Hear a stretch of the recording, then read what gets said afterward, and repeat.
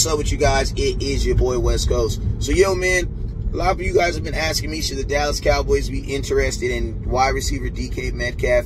Right now, the Seattle Seahawks. Do I think the Dallas Cowboys should be interested in him talent-wise? Absolutely. Why? Because I think the Cowboys should be interested in any player that is better than anyone that is on their current roster.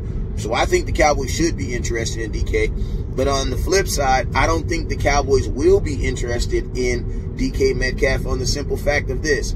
If you trade for DK Metcalf right now, what does that say about CeeDee Lamb? And what does that say about what the Dallas Cowboys believe that he could be one time at some point for the Dallas Cowboys? Because I'm going to be honest with you, as much as I love CeeDee Lamb, but I'm going to tell you this right here. If DK Metcalf comes to the Dallas Cowboys, bruh, he's going to be wearing that 88 because DK is a real #1 wide receiver. He's a guy that's going to command double team. He's a guy that's going to go across the middle, and he's a guy that's going to threaten those safeties and make those guys move outside the box. So I definitely know that he's going to be your X receiver, and he's going to be your #1 receiver.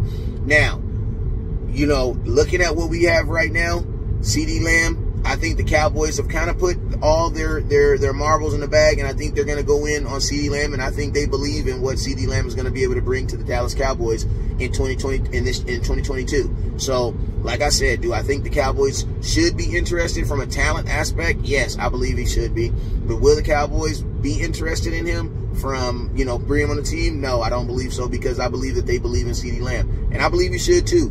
But at the same time, I do believe that DK Metcalf is a better player than CeeDee Lamb right now. But I just don't think the Cowboys are going to give up picks to see the delta between a DK Metcalf and a CeeDee Lamb. I don't think the delta is going to be worth what Seattle's going to want for him. Because think of this. You know, the Dallas Cowboys last year, we were a team that lost in the first round without DK. So if you had DK Metcalf on this team, I would think that the Dallas Cowboys would be at least being locked to go at least to the second round of the playoffs. So think about this. If you trade him if we go to the second round of the playoffs, that means you're probably trading DK Metcalf for the 25th, 26th, 27th pick in the draft. Think of this. Do you think the Dallas Cowboys could have traded the 24th pick for DK Metcalf this year? Probably not. They would have wanted more. So any team that's going to trade for DK Metcalf, I'm going to be like this. I'm going to be honest with you. Any team that has a chance of trading for DK Metcalf is going to have to be a team that the Seattle Seahawks is going to believe is going to be bad. Why? Because you're going to be most likely trading him for picks.